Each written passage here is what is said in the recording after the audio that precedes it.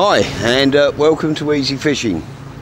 Well, it's a bit late in the evening, but I thought I'd grab a couple of hours and see if I could catch a tench down the river. But this time I'm using different gear.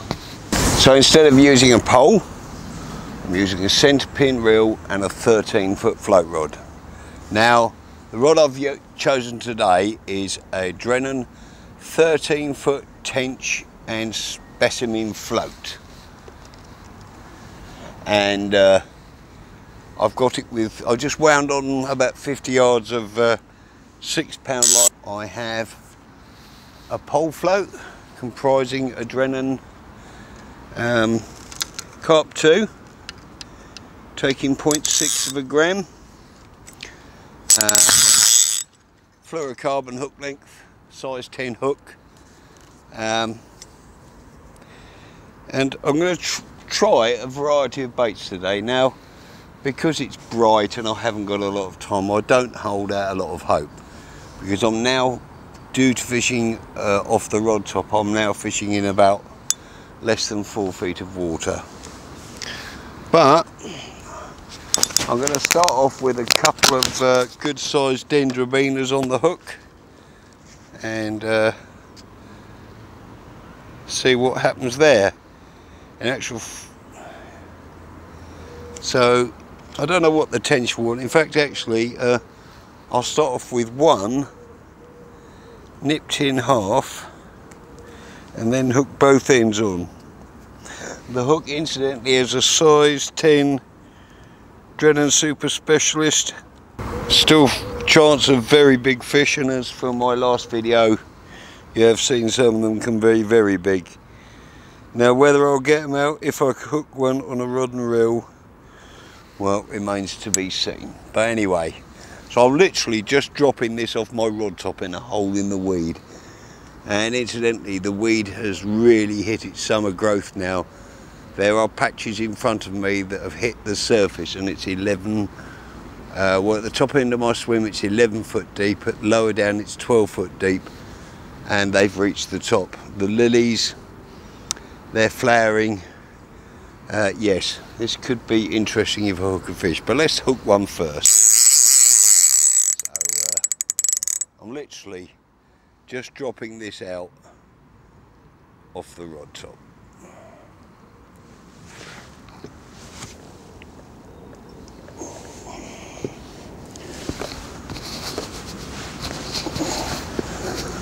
Like I said, I haven't got a lot of time, but I'm going to do my best to catch something.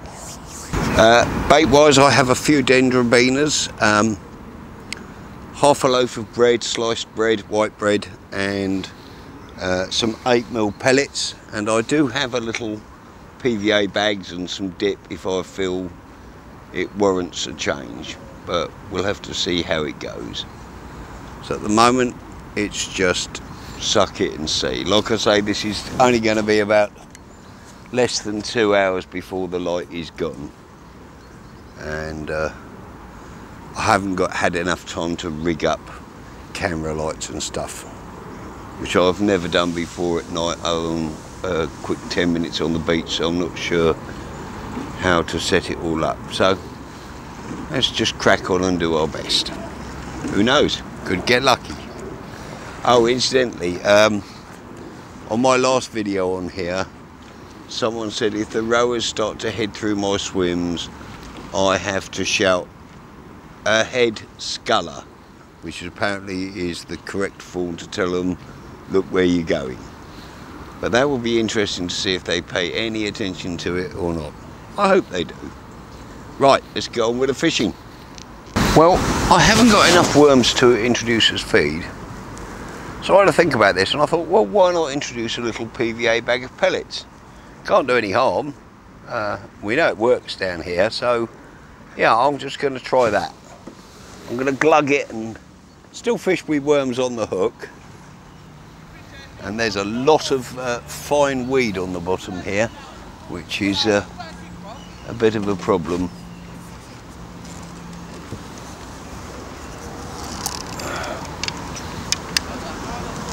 And of course, all the usual idiots shouting their mouth off. So let's just nick this. There's a lot of philodimous weed here. Let's just nick that through the PVA bag.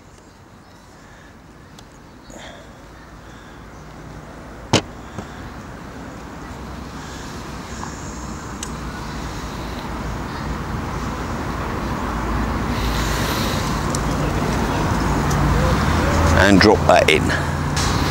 Well, it can't do any harm.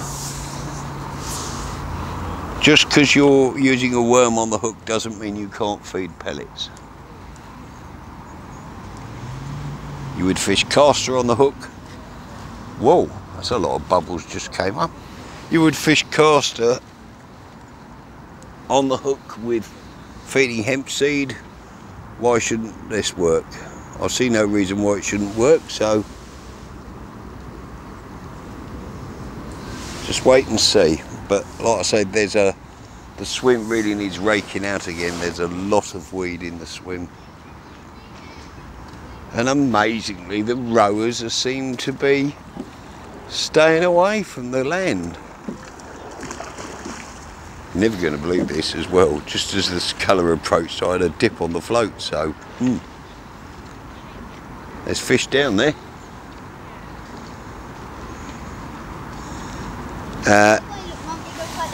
Playing them might be something of a problem, even though I've got 6 pound line and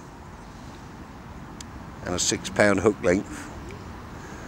With all this weed and lilies in here, well, you've seen how the fish charge off, and this is quite a powerful float rod, but we just have to wait and see. And I might even try bread as well on the hook if I don't get anything other than little dips on worms. And I might even stick a banded 8mm pellet on as well. But I'm just going to sit back and enjoy the last bit of daylight. I don't exactly know what time it is, but there's not a lot of hours in the day left.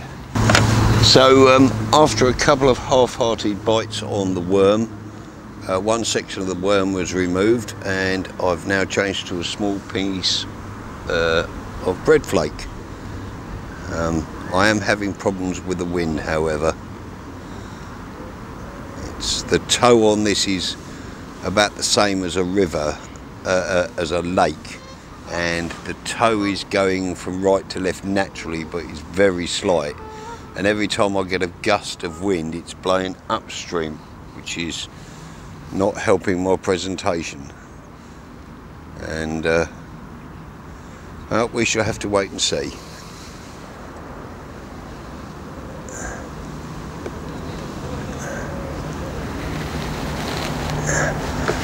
But I think there's a good chance we will get a tench. But while it's still daylight, the chances are slim. The light levels need to drop before I realistically stand a chance. Now, regrettably, all the wash from the rowers is not helping my presentation, because it drags the float out of position every time the rowers go past, and then I'll pick up weed as it gets dragged out of position. But hopefully they'll go home in a fairly near future, and I will be left in peace and quiet. The window for catching this evening is going to be small, however, and fishing bread, I've had lots of little dips and bobs on the float, and looking down in the water in front of me, right in the margins, it's about 3 foot right next to the bank, maybe a tad more, and I can see loads and loads of small roach. So I guess that's what's been the dips and bobs on the float. But like I say, another boat just went through then, and the wash is, yeah, it's creating a fair amount of problems. Well, at least the rowers seem to have mostly disappeared, and peace and tranquility apart from the geese descending upon the river. But I have been hearing a noise in the background, which I think is a weed clearing boat on the boating lake on the other side of the river. But anyway, now it's relatively peaceful and tranquil and the light is fading. It is rapidly approaching bat o'clock, so I'll probably only get a window of half an hour when I stand a realistic chance of getting a bite, because unlike with the pole, I'm now fishing much closer on top of the near side shelf, and it is much shallower here. You're probably only talking 4 feet of water at most, so the tench definitely don't like coming into this shallow water until the light fades. So like I say, I'll just sit it out for the rest and hope I get one fish. If I get one fish, I will be very satisfied.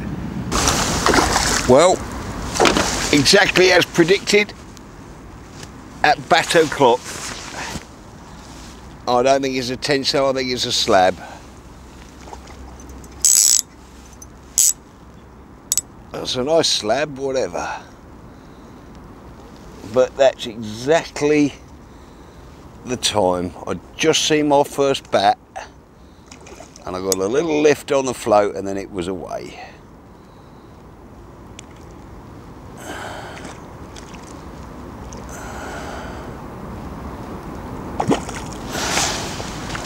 It's not an enormous fish, but I'm pleased to catch it. Well, I will be when I get it in the net. And when it is a nice slab.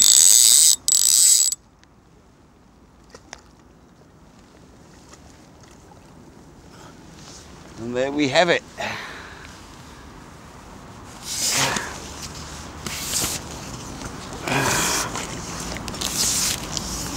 Ooh, that's quite a chunky fish. Whoa, it's in beautiful condition too.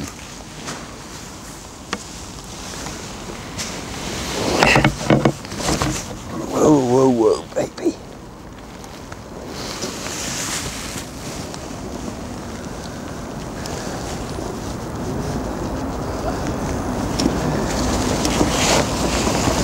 And the hooks come out in the net. So, if I can hold him up, he's obviously going to slime me up, but see what best I can do.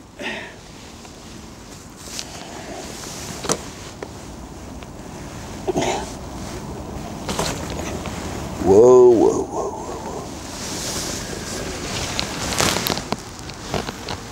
whoa. And there we have a prime river slab.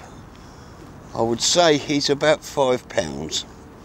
So, although I didn't catch a tench, I'm very happy to have caught this.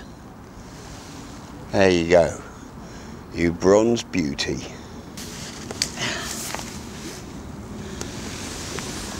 And there he goes, safely back in. Well, I think I'm about out of time, but true to form, just as the light fades, so the fish come on the feed. So, no tench, but a very respectable slab.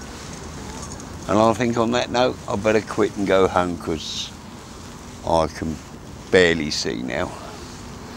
So thanks for watching, and hope you'll join me again for another episode of Easy Fishing. Hopefully I might catch a few more. Tight lines to everyone.